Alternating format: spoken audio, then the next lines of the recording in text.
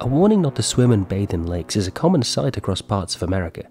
These green, paint-like waters contain millions of tiny algae, which can often be toxic. So how are small microscopic algae capable of killing large animals, or in the worst-case scenario, you? Algae are simple plants that range from microscopic species like plankton to macroscopic individuals like giant kelp.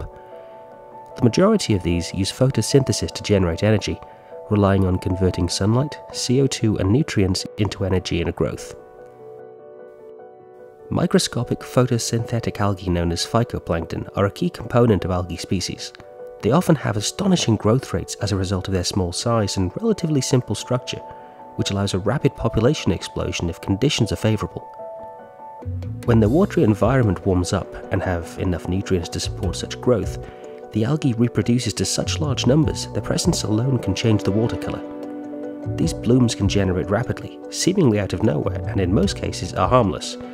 However, depending on the species blooming, they can cause a range of symptoms in humans, from excruciating pain to dementia, and even death. Similar to most species of animals and plants, phytoplankton don't like being eaten by predators. This pressure to defend oneself often manifests in the development of defensive mechanisms, of which vary greatly between species. This may include the production of mucus to coat oneself as an attempt to protect from the environment and predators.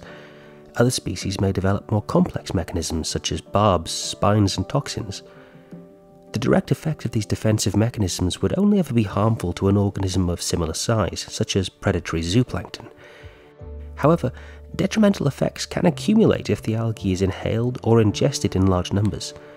These effects are especially common as you follow up the consumption of defensive phytoplankton up the food chain. Detrimental effects from algae blooms on humans start to become apparent when toxic species bloom on beaches, lakes, or waterways where humans are likely to come into contact with them. Depending on the species blooming, the location, and how you come into contact, the detrimental effects vary drastically.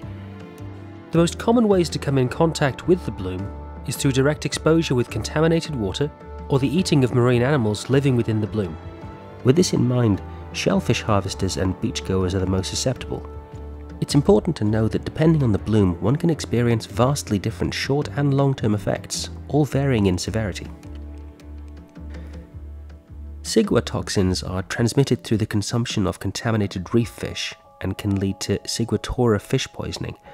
This would result in abdominal pain, nausea, vomiting, diarrhea, burning sensation, abnormal temperature, pain, weakness, slowed heartbeat, and hypertension. Ciguatora fish poisoning can lead to long-term chronic depression as well, which in some cases could last for years. Ciguatoxins aren't the only toxins algae produce.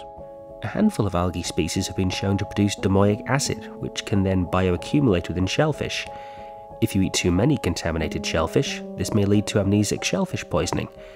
If you do have the unfortunate luck of experiencing this, vomiting, diarrhea, abdominal pain, confusion, disorientation, and memory loss will be the first symptoms. This can lead to dementia, seizures, coma, and potential death. Whilst you or I are unlikely to ever experience any of these illnesses, it should be noted that harmful algae blooms are currently on the rise. It's currently unknown what has caused this increase. However, a few of the leading theories involve global warming and nutrient enrichment of coastal waters. Whilst we can't pin down the exact cause of the increase, we can be certain that more regular blooms along with continuous human development around the coastal locations will result in increased human contact with the blooms. With further research and development, we may gain a better understanding of the complex interactions that lead to these strange and potentially dangerous ecological events, hopefully reducing both the human and economic issues caused by these blooms. We hope you've enjoyed today's episode. If you'd like to see more of what we do, please remember to like, share, and subscribe.